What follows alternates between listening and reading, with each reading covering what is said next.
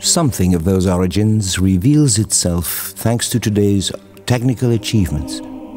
Over the last years, computers are enabling us to call back the positions of sun, moon and stars in the distant past, which throws new light on what our ancestors sought in the skies above.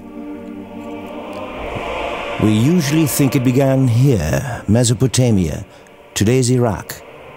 Everybody thinks that astronomy begins with the Babylonians, but in fact, in Ireland, in the Neolithic, there was a very careful study of the heavens undertaken, in which they related the sky to the ground in a very monumental fashion. In the distant Stone Age, 3,500 years before Christ and 1,000 years before history began, a little-known civilization stretching all over Europe, from Malta in the far south to the Orkney Islands north of Scotland, set its sights to the skies above. Best known by far is Stonehenge in England, built to track the cycles of the sun and moon, and possibly even capable of calculating and predicting their eclipses. Much less well known, but at least as fascinating, is what remains here in Ireland. The Boyne is Ireland's foremost river in terms of its mythical and historic significance. Its name means the river of the white cow. It is significant that in ancient times the Milky Way was known as the Way of the White Cow.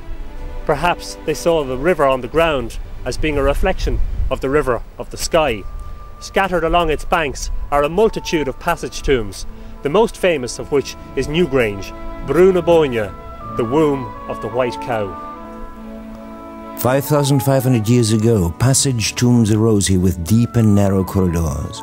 On the shortest day, December 21st, people waited here for the pale dawn of midwinter solstice, hoping the light would overcome the darkness, or with the ashes and bones of their dead, waiting for the last sun's light to enter the deep corridors. The moment the sun touches the earth, opens a special portal to the stars, and after sunset then, the Neolithic soul was transported to the stellar realm in the afterlife. The way up high. The shaman traveling the Milky Way is the Swan's constellation. An image from prehistory which may have an echo here in Newgrange.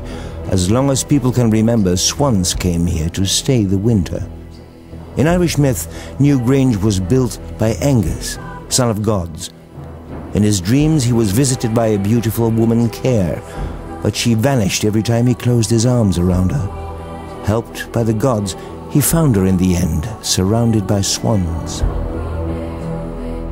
And the two of them took the form of swans and flew back, and then they flew inside Newgrange.